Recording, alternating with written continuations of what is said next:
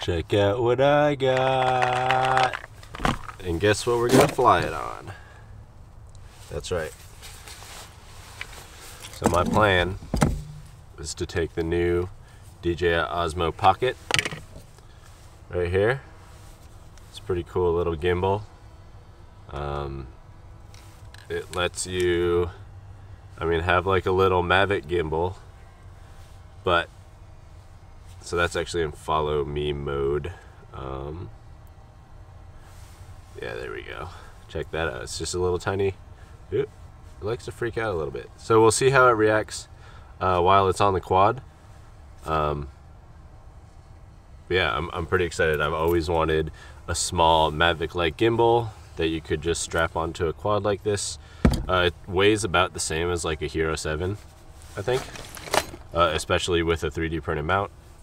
This, I'm just gonna straight up, I got some on my grip, and it's just boom, done. So let's do that.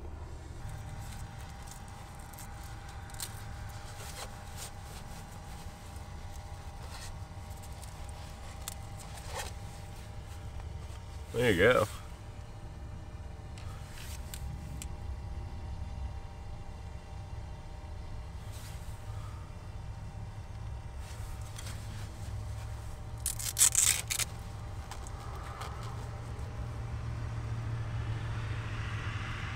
So we're going to be trying it in FPV mode. It makes sense. We are FPV flying, so might as well run the Osmo in FPV mode. I think all that means is it's kind of like a follow me. You actually set the angle like that with your finger. But as you can see, like as I tilt, it kind of just smooths out all my movements. Not as much on the pitch axis.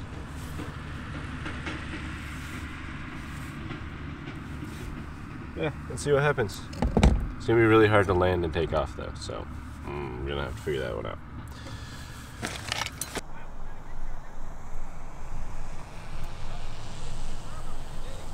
There we go. It's all mounted up.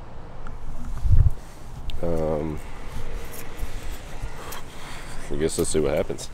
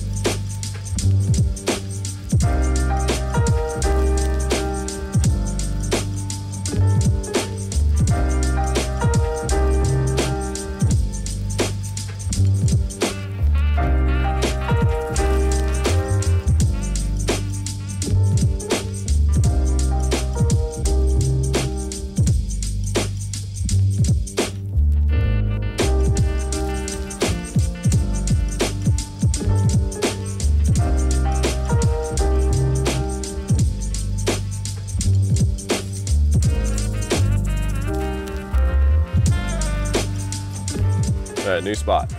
I did a little testing out in the open field.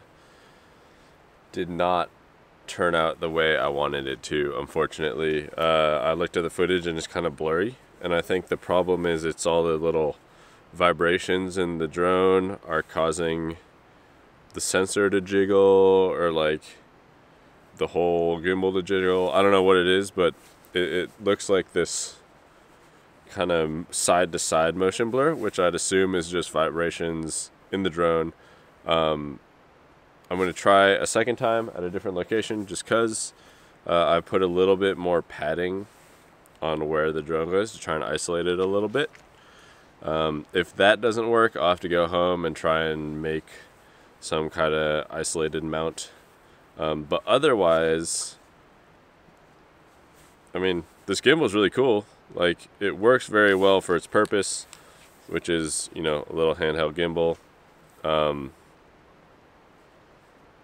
But it wasn't really designed for what I'm trying to do, so we'll see how it works out. But, it has this really cool tracking thing where you can double tap and Let's see if I can make it work on. So I have it tracking the camera right now. So you can see it's like Mona Lisa. It's always looking at you. So I'm thinking maybe I can like double tap, make it track on the top of the mountain. That'd be kind of cool, right? And then you strafe around the mountain and it'd do this cool parallax effect. Let's see if it actually works that way. I have no idea, but I mean, I guess, can I even track the top of the mountain? Let's find out. So there you go. It's tracking the top of the mountain. That's pretty rad.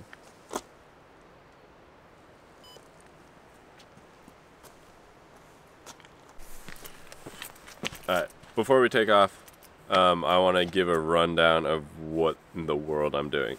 I've strapped it onto my racing drone here. So the goal is to have, you know, gimbalized flight, but with the abilities and acrobatic movements of a racing drone. It probably won't work because it's not designed for this at all, but it'd be really cool if this would allow to open up maybe some more, you know, smooth cinematic kind of footage, or follow cam kind of stuff. It would be really great for, you know, a car chase or a mountain bike chase maybe. It would just smooth out all the movements. It'd be pretty much like a Mavic that flies like a mini quad. So the other problem is you can't control it in the air. So it's kind of like set it and cross your fingers, hope that it works. I've low tech just strapped it on there. It's even got this cool little screen, but let's see what happens, huh?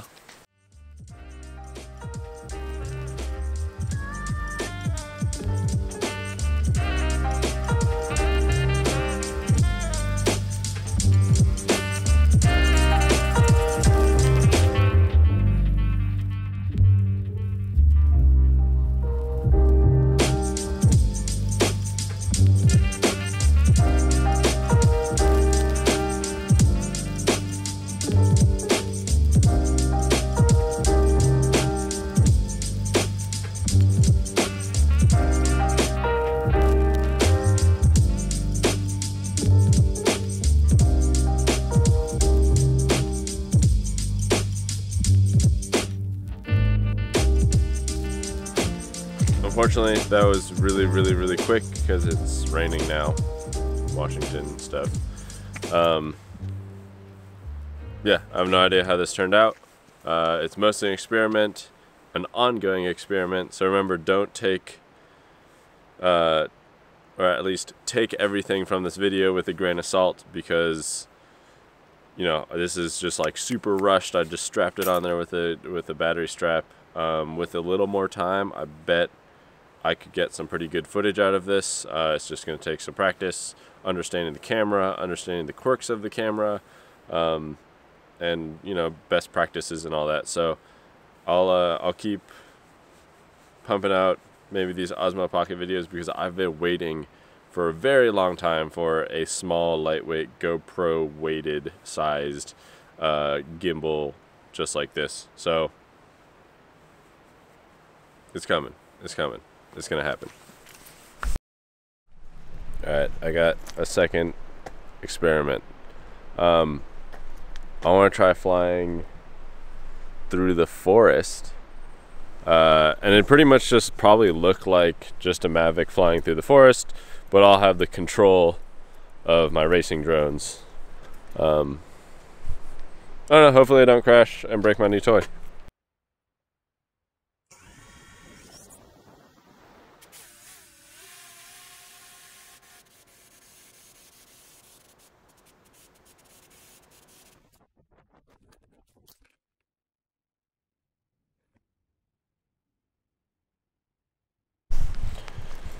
Well, that wasn't very smart of me. I was so excited I forgot to put my crossfire antenna on my transmitter, so I fail-safed like right a couple of feet away.